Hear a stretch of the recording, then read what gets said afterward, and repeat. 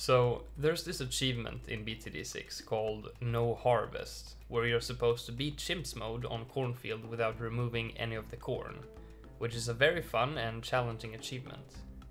But recently, a YouTuber named The Bloon uploaded a video showcasing gameplay of one of the best in the game, SupremeAvocado, a player I'm sure you've seen on the boss leaderboards more than a few dozen times. In the game showcased, he decided to step it up a notch and beat the elite Vortex boss without removing any corn.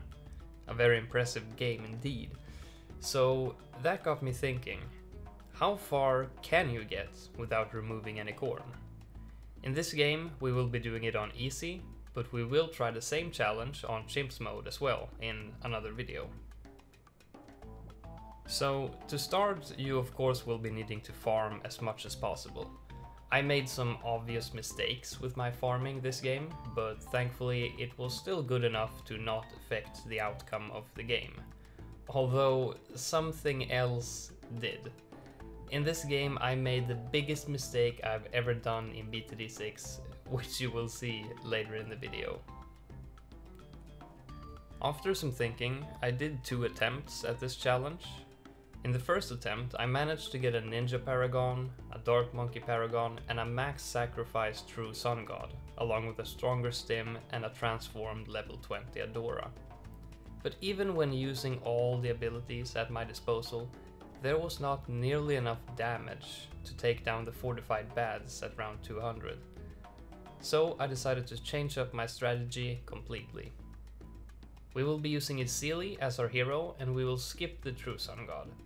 Instead, we will be relying on different insta-kill abilities to take down the fortified bads, such as the Boat Paragon's hooking ability, Ezili's Hex, and the Legend of the Night Black Hole. The stun and Moab press effects from the ninja and the boomerang paragons also come in very handy to take care of the insides of the bads that pop late. Once we get to round 76, we are going to make use of a little trick that SupremeAvocado used in his elite Vortex run. We're going to start a regrow farm to get 16.2 million pops on our Dart Monkey, Ninja and Boomerang.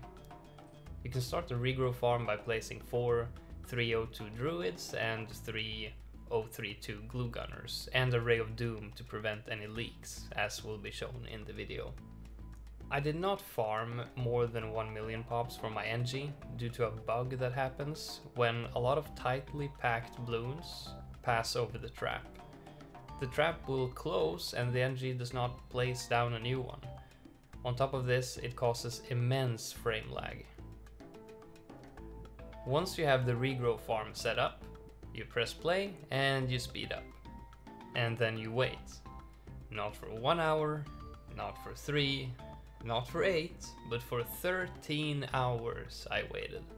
It takes the ninja quite a while to get its pops up, and one thing causing it to take this much time is that lag will build up the longer you do this.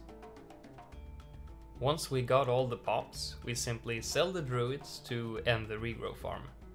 And then we will go back to farming for a little bit before we get the Apex Plasma Master, which will, by the way, absolutely demolish everything for quite a while on this map when you don't remove any corn, since all of the plasma spike balls will bounce around the whole track like crazy. Ezili won't be placed in the beginning of the game, because we need all the space we can to create our paragons. I will place Ezili on round 200, at which point I already have the boat paragon to take care of that particular round. Then Ezili will level up super quickly at those high rounds, and I won't have to spend around 300k to get her to level 20. Once you get to the really high rounds, it becomes mostly a matter of timing all of your abilities correctly, and sometimes figuring out which bads you will need to leak to the Legend of the Night, sort of like a puzzle.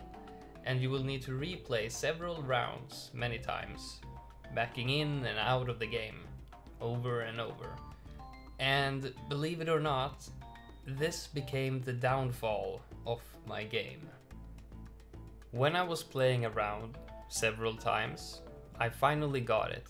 I knew what to do. and in my excitement I pressed restart instead of home, and the game was over.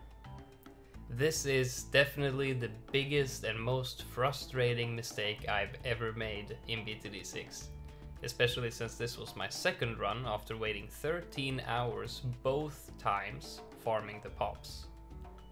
So it's kinda sad, but also pretty funny in a way. At least we know we will be trying this again sometime and see how far we can push it.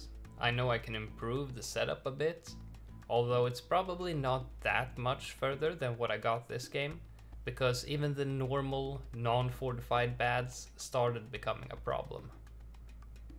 Anyway, stick around to see how the game ended and what round I got to. Hit the like button if you enjoyed the video and let me know if you've ever made a big mistake like me, and I will see you next time.